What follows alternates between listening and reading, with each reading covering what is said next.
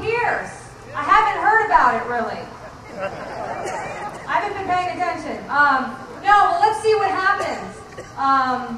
Let's see what they do. I kind of double dare them here.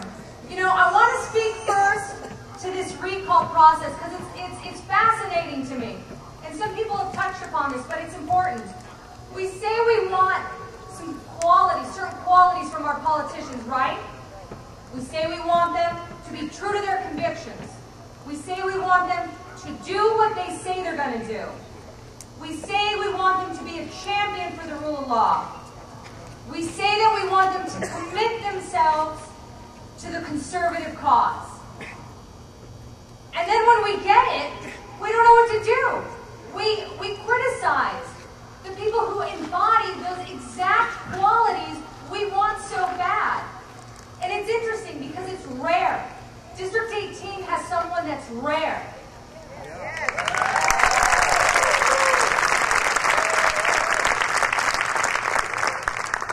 Senator Russell Pearce is an honest man. He's a good man. He has stood steadfast to his principles, ever aware of the responsibility required to be a servant to the cause of liberty. And that is exactly why he deserves our support, our time, our commitment, our attention, our contributions, and he deserves and has earned the vote from District 18. Now,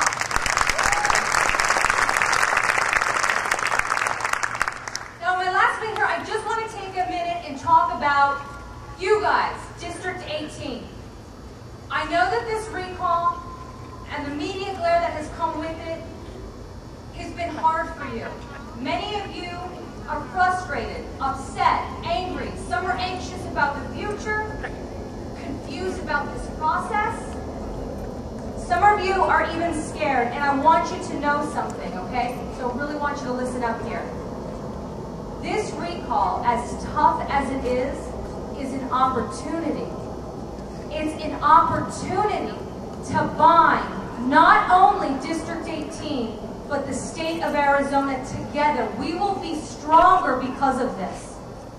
This will also be an opportunity to reignite our commitment to our conservative principles, the very principles that Senator Russell Pearce has been fighting for his entire career. I also want you to remember, guys, the same hammer that breaks glass also forges the strongest steel. And it is not the pounding at the hammer of life that will break you. It is the material you are made of.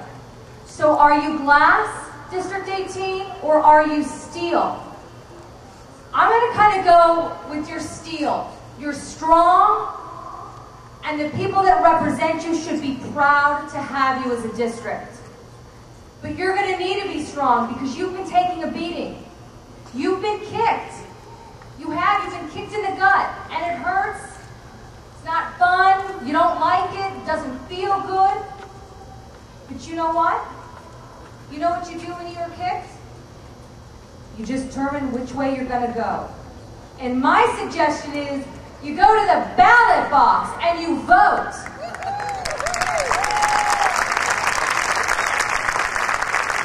And you take your family, you take your friends, you take your coworkers, you take that guy you just drove by and you wait in the ballot box, you take all of them and you motivate them to vote. Because it's with the power of your vote and with a unified voice, you're going to say, Jerry Lewis, your 15 minutes are over. Russell Pearce is our senator. Thank you.